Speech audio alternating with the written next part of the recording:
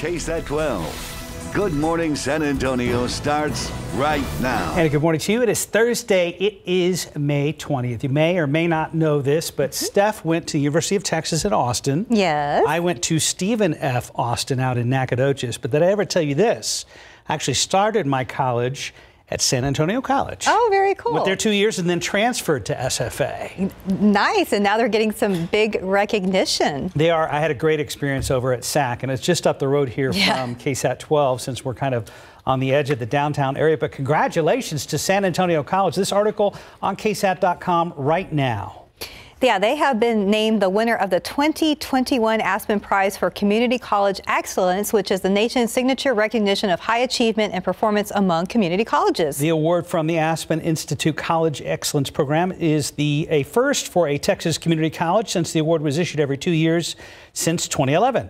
So the award recognizes outstanding institutions selected from a pool of more than 1,000 community colleges across the nation. The Aspen Prize honors institutions with outstanding achievement in teaching, learning, certificate and degree completion, transfer and bachelor's attainment, workforce success, equitable outcomes for students of color and students from low-income backgrounds. SAC President Robert Vela said, "This is the highest national honor that a community college can receive. Today's news make me proud, happy, and just about every good feeling you can imagine. It's a breathtaking achievement for our faculty, staff, and students, and it embodies the very best of everyone who worked so hard to make it happen." Congratulations to San Antonio College. Yeah, congrats again. I was telling Mark, this sounds familiar because I remember back in 2017 when San Antonio College first gained recognition from the Aspen Institute when it was selected as one of the 150 community colleges eligible for the 2019 Aspen Prize. So and congrats. Now they've won the top one. Yeah, they did. Congrats again. Let's look at today's 9 at 9. Amid urgent calls for a ceasefire, Israel launched a new wave of airstrikes across the Gaza Strip overnight. At least one Palestinian is dead and several others were wounded. Rescue efforts continue in India. At least 26 people are dead and dozens are still missing after a barge sank during a cyclone earlier this week. The Minnesota Court of Appeals will hear arguments today on whether 3 former Minneapolis police officers charged in George Floyd's death should face an additional count of aiding and abetting third-degree murder.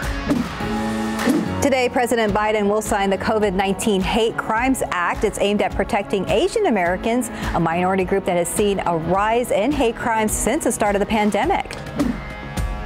The family of missing baby James Chaidez has confirmed that human remains found in April belonged to him. San Antonio police say the findings could lead to more charges against Chaidez's mother. That 70s show star Danny Masterson is headed to trial today. He's accused of raping 3 women in the early 2000s. Texas Governor Greg Abbott has signed the nation's most restrictive abortion law. It bans the procedure at 6 weeks and allows people to sue abortion providers. It takes effect in September. Lawmakers are introducing 2 bills that would save the Postal Service more than $45 billion. It would cut the requirement for the post office to pre-fund its pension for retirees. Apple is marking Global Accessibility Awareness Day with a new feature called Sign Time. It allows customers to communicate with AppleCare through sign language. And that's today's 9 at 9. Well, you may be just now tuning into us, but it's been a beautiful morning here in South Texas, unusually cool. Yeah, and it's still nice out there. I went out there to get my, second serving of coffee from my car, and I was very pleasantly surprised. It's perfect. What a way to start our Thursday. We've had some rainy weather. I think we deserve a little bit of a break. Temperatures did drop into the 50s this morning. Now we're sitting at 68. It's going to warm up pretty quickly. We'll be in the 80s this afternoon. East-northeasterly winds at about 6 miles per hour. Dew point still up there. It's sitting at 62.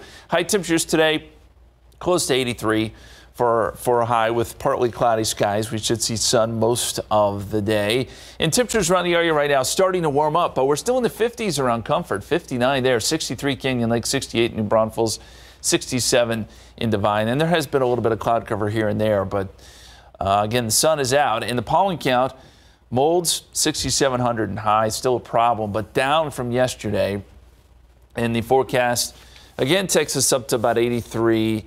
Easterly winds 5 to 15 miles per hour. We do have some more rain chances in the forecast this weekend. We'll talk more about that coming up here in just a few minutes. Guys. All right, thank you, Justin. We are getting a break from the rainy weather today, but as Justin mentioned, it will be back soon. So what should drivers know if they encounter rain or floodwaters while traveling? Traffic Authority Samuel King has the answer.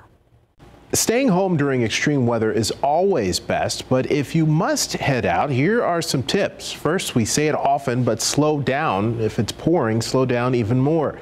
Don't use cruise control. The chance of losing control of the vehicle increases when you do that in wet weather. And third, of course, turn around, don't drown. But if you manage to find yourself in floodwaters, Josh Zuber with AAA Texas says avoid the temptation to start your vehicle.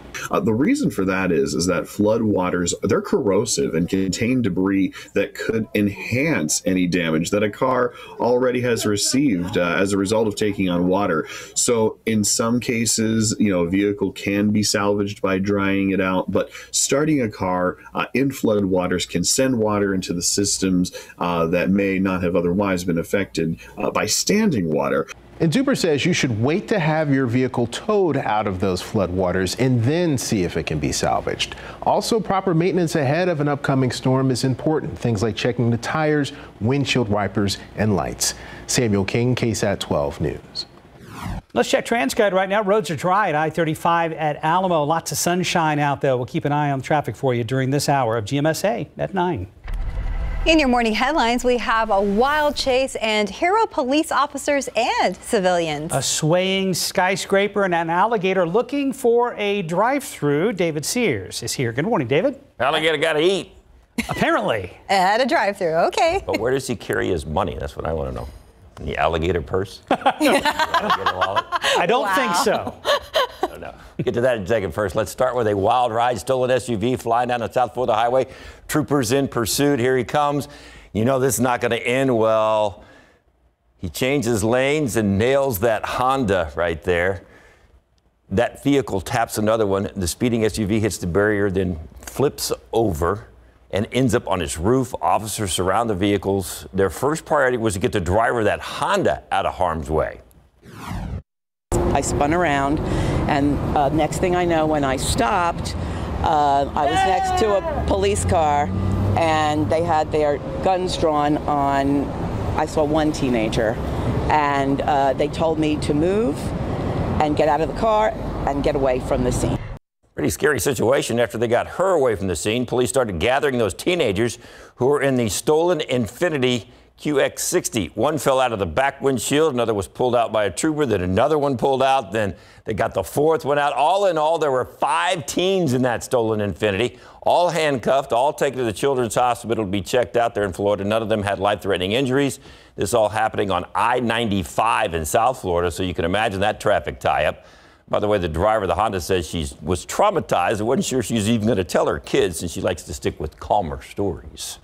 All right, let's take it to Virginia. A police officer literally running to the scene of an overturned vehicle. One person is out of that SUV. A little boy is inside with his mother, who's trapped underneath the vehicle. Her head is stuck. She apparently is not breathing. The officer, very calm, first takes care of the little boy. So pay attention to this, though, because we're going to lose the video, but the sound is going to tell the story for us. Come here, buddy. Come here. There's a pillow. Okay.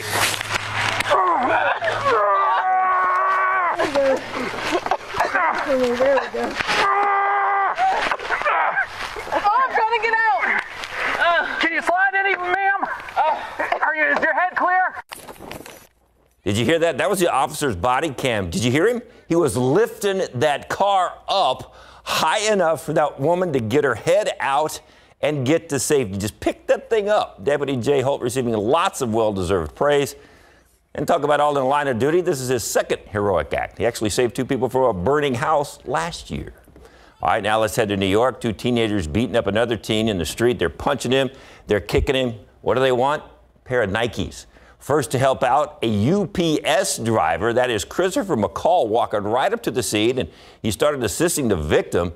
The victim told him he couldn't breathe. He was a diabetic, so McCall used one of his packages to actually put it under the teen's head so he could breathe a little easier. Another person called for an ambulance. She's the one that took the picture of the man handing McCall a banana to help with that victim's sugar level.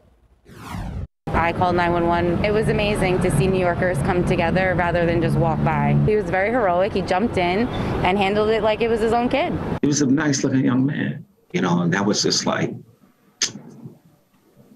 he could have been dead. There was no stopping. It just looked like they just didn't have no remorse or regard for life. Yeah, they would have finished it over some sneakers. Police arrested 2 suspects, a 17-year-old and a 16-year-old. They are looking at charges of robbery and possession of stolen property. The teenage victim is expected to recover. All right, now let's head to China. You're looking at just a few of the 15,000 people. They're all running down the street away from a skyscraper that apparently is swaying. Now, it's hard to tell, so we'll take all those people's word for it. Those 15,000 all worked in the building, and they were getting the heck out of there.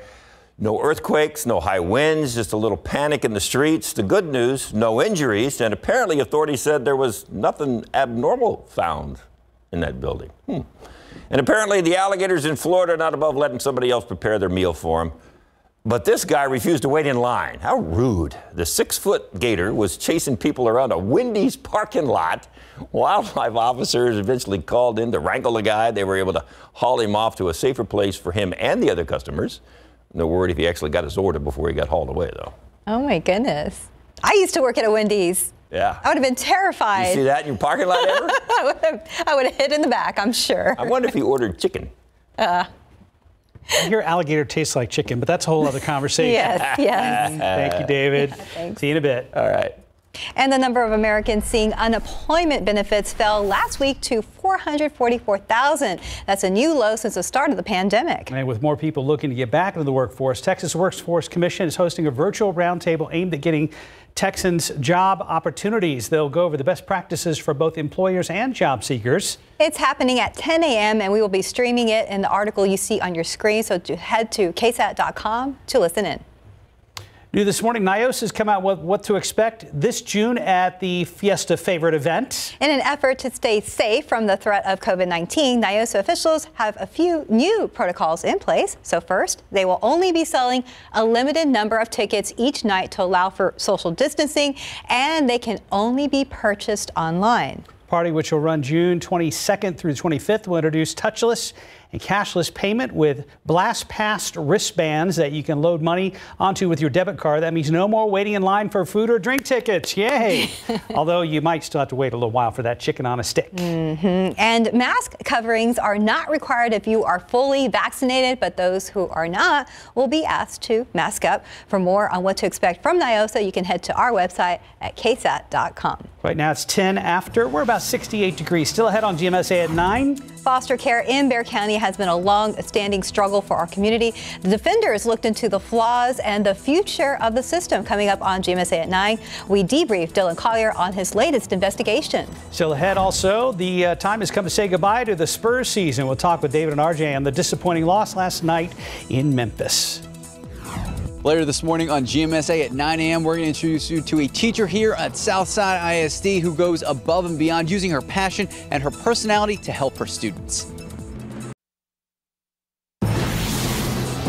And welcome back. It's about 9:14. This month, we've been highlighting some of our most inspirational educators in our Teacher Spotlight series. And this morning, Max Massey introduces us as Stephanie Robles-Ng, a social studies teacher at La Soya Middle School in the Southside Independent School District. Just outline it. Investing in the students, I think. So I love it.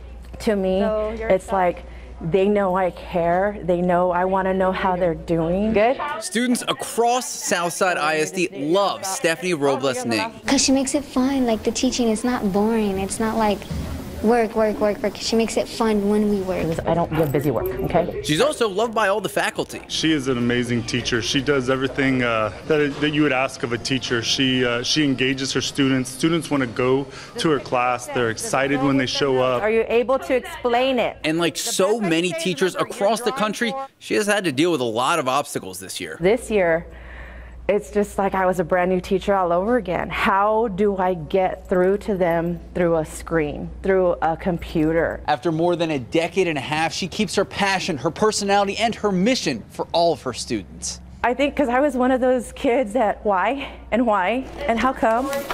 She teaches social studies, but students in her class learn so much more. We've been talking about what's going on in the news, and of course I always tell my students, always look at both sides.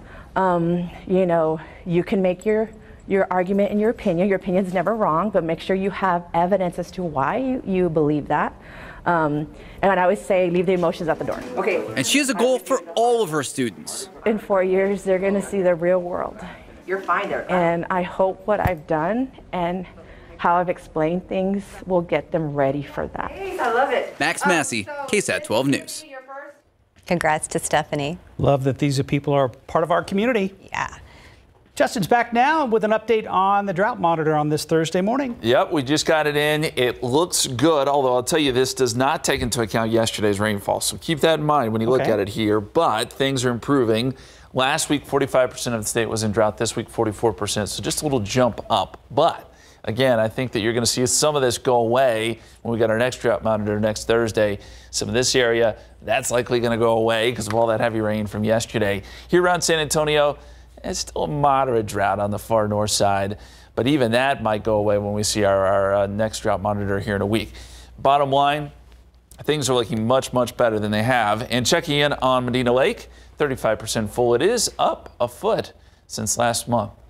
And looking at, well, we were going to look at the aquifer. It's doing good, too. It has improved quite a bit. And in fact, we are now out of restrictions when it comes to sauce customers. We were in stage 2. We just jumped completely out. So just a heads up there with all the recent rains that helped. 68 degrees at the airport, 70 Stinson, 68 Kelly, 68 at Randolph. We have east-northeasterly winds at about 6 miles per hour. 62 Comfort, 64 Canyon Lake, 68 New Braunfels, 70 Castroville. Temperatures are really comfortable. We started off in the 50s this morning. Now we're starting to warm up, but it should still be a pretty nice day. 69 Pleasanton, 70 right now in Cotulla. And the dew point tracker, dew points are down a little bit this morning, but they're going to stay relatively high, especially as we go into the weekend. Dew points will jump into the upper 60s, and next week looks humid too, so we're not really going to lose the humidity.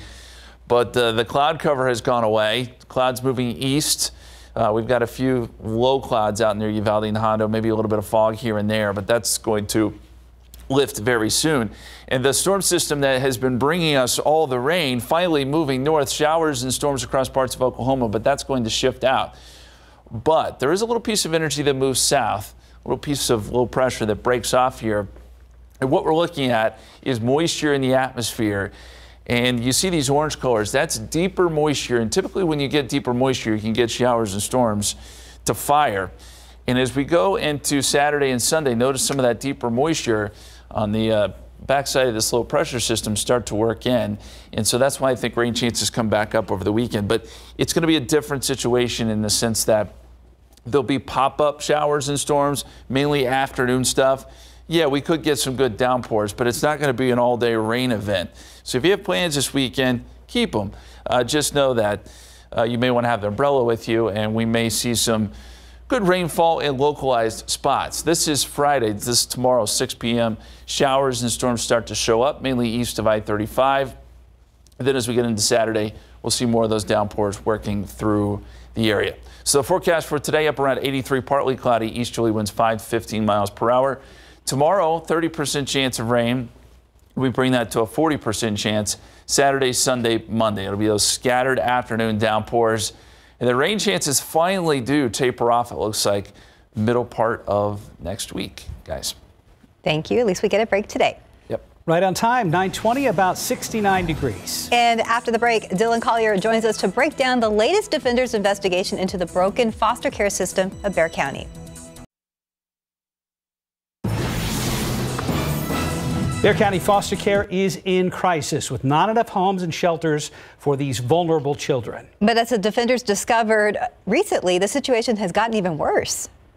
Cheryl Friedberg proudly wears the label of foster parent, which has made the recent revelations about the children's shelter and family tapestry, its wing designated to carry out the privatization of foster care in Bexar County, all the more troubling. The concern in the foster parent community is that this is the organization responsible for these children who are in a really tumultuous time in their life. Forced by the state to remove all of its kids from its emergency shelter late last month, shelter president and CEO Annette Rodriguez provided state officials a 16-point action plan on how she would right the ship. Then 72 hours later, had an apparent change of heart and canceled the community-based care contract, ending the relationship 33 months after it began. It's sad that children who are seeking protection, the state is removing them to protect them, are winding up in situations that can cause them more harm. And Dylan Collier joins us more with this report. Dylan, thanks for joining us. Sure. What started all this and why is it having such a big impact?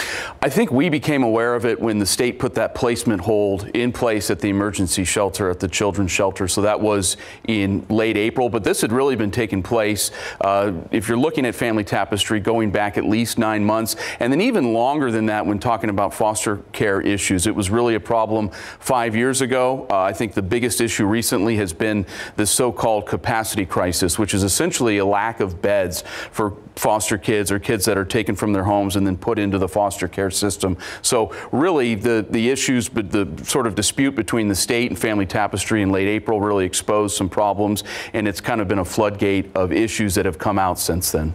So what has the shelter and Family Tapestry said about the allegations? They've claimed, Annette Rodriguez has said over and over again that this is part of a statewide capacity crisis. The issue with that statement, though, is that the problems at the shelter and some of their other facilities go way beyond that. There's this ongoing federal lawsuit. It's been in place for over a decade now, and they have quarterly, sometimes semi-annual reports on how these facilities are doing, and they've uncovered a lot of abuse and neglect problems, assaults between kids at these various Family Tapestry and children's shelter facilities in just the last few months. So you can call it a capacity crisis, but in Bexar County, it goes well beyond that, and there's a lot of documentation in federal court to back that up. Yeah, I saw your story this morning, and I know there was one notable incident between like a 5 and a 9-year-old. Right. So what happens from here, Dylan? Well, the state is now in the process of taking over the foster care system again. They had moved in 2018 to begin to privatize it, to have Family Tapestry and other agencies across the state sort of take over the foster care system. Now we've kind of hit the reset button, unfortunately, and we're going back to what it was, say, in 2018 or even earlier than that, where the state not only handles removals from families, but then places those children that are in their care. As of yesterday on the 6 o'clock news, they reported that there are close to 36 children sleeping in CPS offices currently, and obviously that's not a situation that can continue. So those kids are in limbo as of this morning? As of right now, yep. Okay. Well, thank you, Dylan, for joining us today. Thank you.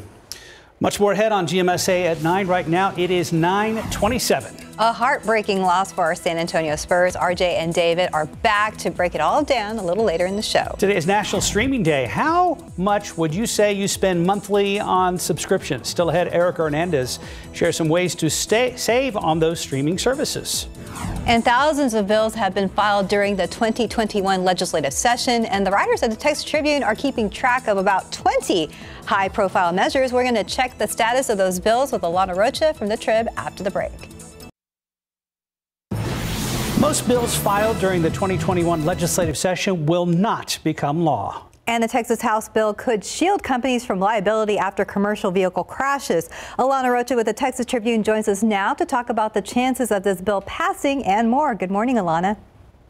Good morning. Hey, Alana. Good morning. Texas lawmakers filed thousands of bills during this legislative session. The Trib is keeping track of about 20 high-profile measures.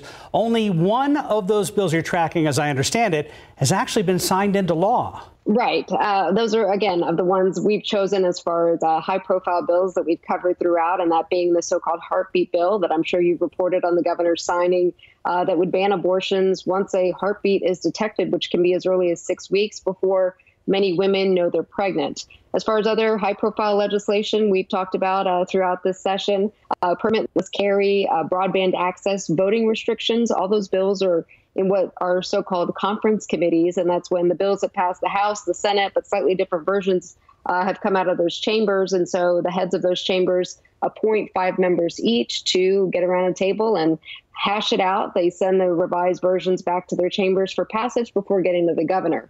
Other measures are different stages, like several measures addressing the winter storm and bills addressing transgender youth. And Alana, there's a story behind the status of the anti-trans bills. The Texas Tribune headline reads, "Vengeance or Politics?" Democrat Harold Dutton explains why he advanced a bill targeting transgender athletes, other GOP priorities. So Alana, why does Harold Dutton, who is a longtime House Democrat, say he did that? Long time. He's been in there since 1985. In this session, he was appointed chair of the powerful and influential Public Education Committee. Democrats were excited because they thought, okay, as the chair, he can bottleneck some legislation they don't like, given that Democrats have a majority, or rather a minority, when it comes to the full House chamber. But yeah, Senate Bill 29 in particular that affects transgender youth and what sports they can play, whether or not they associate with a transgender identity or their gender identity, I should say, or biological, sex.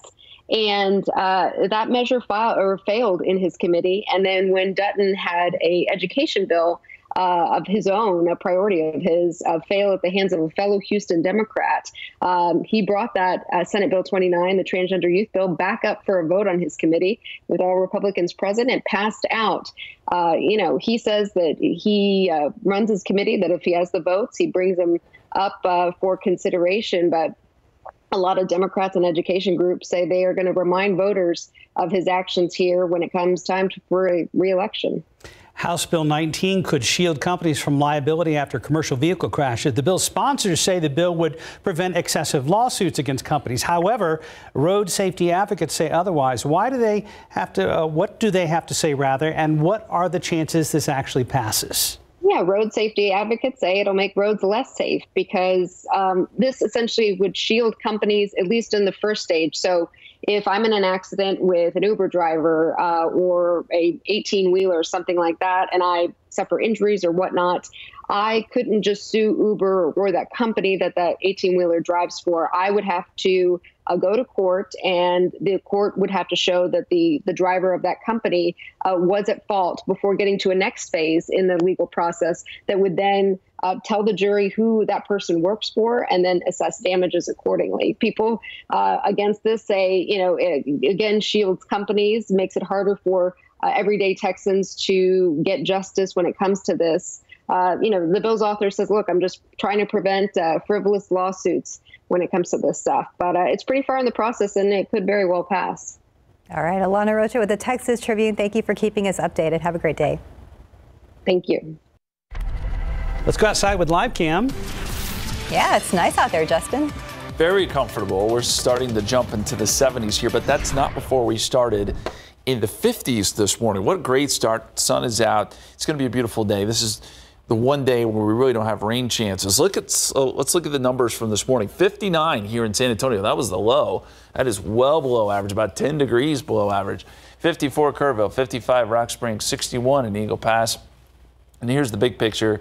Rain is moving away. Our last storm system finally getting picked up here and moving out, but it's producing rain from Oklahoma to Kansas to Missouri, and then a lot of weather up there across the northern tier of states. Temperatures getting comfortable here in Texas. You run into some really cold stuff as you get up into the Pacific Northwest. It's 29 right now in Cut Bank, Montana. But most of Texas is doing pretty well, 60s and 70s at this hour. And as we look ahead at rain chances, Friday, tomorrow they start to pick up a little bit. Scattered stuff Saturday, Sunday into Monday. And for today, just partly cloudy skies and a high temperature near 83. Guys. Thank you, Justin. Nothing to see here, just moderate traffic at 281 at Grayson on the edge of the downtown area. Oh boy. As RJ writes, no Spurs, no. They're breaking everybody's heart right now. The season officially comes to an end after a heartbreaking loss. David and RJ here to break down this disappointing loss at Memphis and what's ahead in the offseason. Good morning, gentlemen. Like no Spurs, no. No Spurs, no. Yeah. No. You all right, Steph? I'm okay. I actually stayed up to watch it. You did? And then I was like, yeah, you too. And so like at the beginning we're like, yeah, no. And then it seemed like they were on a good roll. And then towards the end I was like, oh. Exactly. So pretty much like all season, right? was going to say, no, that was not entirely. Yeah, not a entirely. microcosm of the season. Yeah, I mean, inconsistent, up and down, roller coaster ride all the way through. Yeah. I think the big shock last night was other than the fact that they fell down 21 early on, was the fact DeMar DeRozan struggled so bad. And DeJounte Murray, I mean, there's a DeJounte bucket, but DeJounte Murray struggled so bad. Combined, those guys were 9 of 38 shooting. That really stinks. And that's, you can't have that. One of those guys was going to have to step up last night. Rudy Gay came off the bench and had a decent night when you consider the way they all played. His was decent, but you got to have more out of your starters than that. Oh, absolutely. And we talked about that right there. We were looking at who was going to be the other guy because we knew that Memphis would probably key on DeMar. Credit the Spurs, though. They did battle back here in the second quarter, managed to cut this thing down to 7. And right here's when they took the lead in the fourth quarter. And you're thinking to yourself, there's no way. This would be an unbelievable comeback, and they just could not finish the deal here. Dylan Brooks, big game there for Memphis to kind of lead them to this play-in victory here. So let's get right into some of their post-game comments from DeJounte and DeMar, and then we'll talk on the other side about what's going to happen now. We didn't start off how we wanted to, and obviously we did better, but I feel like we just, even when we came back, I think we took a 1-point lead. It still was like, damn, we still felt like we was in the hole. Look, I've never been in this situation before in my career to be going, completely in as a free agent. I have no clue. It hasn't been something I thought about. Thinking about how we could have won, how we could have kept playing. So many emotions, just with these guys. She comes off.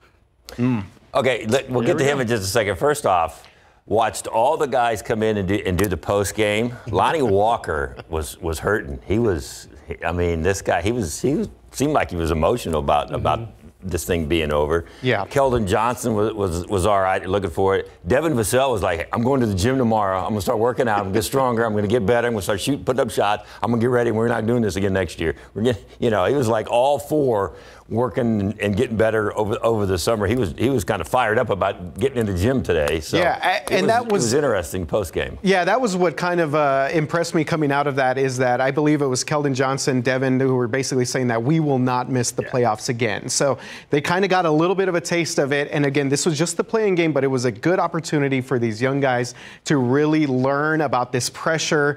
And I mean, like we were saying, the season's over. So that was it. I mean, we were playing last night. Season's over now. So it was a good learning experience for them. And I think one of the things was kind of like sinking in, hey, our season is over. We were playing every other day. And now it's like, okay, what do we do? We're done. It's over. We're getting on a plane. We're going home. We got nothing to do tomorrow. No practice, no game, so you're in that habit of every other day, and now all of a sudden you're nothing. Yeah, and now we look to the offseason because we got a lot of big things coming up here. Pop, of course, did not want to comment on what's going to happen this offseason. Of course. So we don't know about that yet. We know he's going to be the U.S. Olympic coach, but the big decision also is DeMar DeRozan. David, we don't know he's going to be an unrestricted free agent this summer, so what are your thoughts on DeMar? That's what he was talking about. He's never been in this position before where he has a lot of options. And there's going to be some teams that are going to be courting him. There's going to be some teams that are going to want him. The Spurs are going to want him to stay, obviously, because he hit some big shots down the stretch. That was kind of why it was so surprising that he struggled so much last night because of some of the games he had. He hit several game winners. Yeah. The question is this where he wants to be? Does he want to get that big, huge contract? Is he going to be satisfied with some of the money the Spurs are going to give him? Does he want to continue to bring along these young guys? He did call this organization A1. Yeah, and he said it's an honor to play for them. So, but reading between the lines there a little bit, he's going to have to actually make this decision. Spurs again will probably offer him a deal for sure, but we'll see what DeMar wants to do. Real quick, it's Patty Mills and Rudy Gay and DeMar. And that's the big free agents. Rudy Gay may kind of be the odd man out. I don't know what's going to happen with Patty as well. So. Is there somebody that stands out in your mind now looking back on the season, now that it's over, somebody that stands out as really being kind of a star player for the Spurs, especially with the youth movement? I'm going to say we missed Derek White. Yeah. The Spurs went like 2-10, 2-11 without Derek White. And, of course, Keldon had a great second season. But he's they my really guy. missed That's Derek who White. I was going to pick was Keldon Johnson's had a really good season for a young guy. It's gonna be fun to watch how they develop over the summer. How much if they really want to get it in the gym and really want to work and improve their shot making and their defense, then they're going to be that much better next year, and it'll be fun to see all these young guys develop and then get out. Because next year is going to be a little more normal. There's not going to be playing every other game. I mean, they're going to have a couple days in between won't be games. as compacted. So it'll be a much better season as far as that goes. All right, onward. Next year. Smile, Steph. It's okay. The race for safes. The race for safes gets put on layaway for now. Yeah. 9:42, about 72 degrees. You're watching GMSA at 9. Yeah, they need a break. All right, there are plenty of ways to stream your favorite shows, but that doesn't mean you should subscribe to them all. After the break, Erica Hernandez has some way to save. Exactly 9:45. Thanks for joining us again. And yeah, it's nice out there. I'm going to enjoy the little break from the rain. Oh, it's just a beautiful day. Get out and soak up that sunshine. Justin is back with us now. I feel like we deserve it. We do. At least today, right? Here. Yeah, the rain's going to kick back in, though, this weekend. At least some chances. It's not going to be a washout this weekend. I want to show you a picture, though, real quick before we jump into the forecast. Aww. Love this. This is what's National Rescue Day. I don't know if you guys knew that. And this picture was sent in from here in San Antonio. It says, we rescued Abby from a local shelter where she had stopped eating. We nursed her back to health and spoil her with love. They love their Abby girl. That's a great picture. And yeah, National Rescue Day, pretty cool. If you got pictures of your puppy you want to send in a rescue, we'd love to see it. Here's the rainfall over the last 12 months. What we've done here is kind of break it down into seasons. So March, April, May of last year, we had over 10 inches of rain. Then we got into the summer of 2020 and it went dry. The summer was really dry, only about 2 inches. The fall, we picked up about nearly 5. The winter, about 3 inches. And now that we're back in spring again, here we are, 9.41 inches. So we're doing pretty good. It just goes to show you, though, that spring is kind of that period where we really see our good, healthy rainfall, and that's what we're dealing with right now. We need to build up surplus before we go into the summer and those rain numbers fall off. Here's what to expect. Today, quiet, partly cloudy, and nice. Isolated downpours east of I-35 as we get into tomorrow. So rain chances do return on your Friday. And by the weekend, we're talking about hit or miss downpours. Right now, we have about a 40% chance of rain in the forecast for Saturday and Sunday. 68 degrees, partly cloudy, east-northeasterly winds at about 6. You can see there is some cloud cover out there. We'll see clouds increase a little bit as we get into the afternoon, but still partly cloudy skies. All in all, pretty nice. 66 Bernie Stage, 68 Port SA, 71 Pleasanton, 68 Carrizo Springs, 70 right now in Kennedy. And dew points, they're in the low 60s. This isn't too bad, but these numbers will start to creep up a little bit and it'll get a little more humid by the weekend.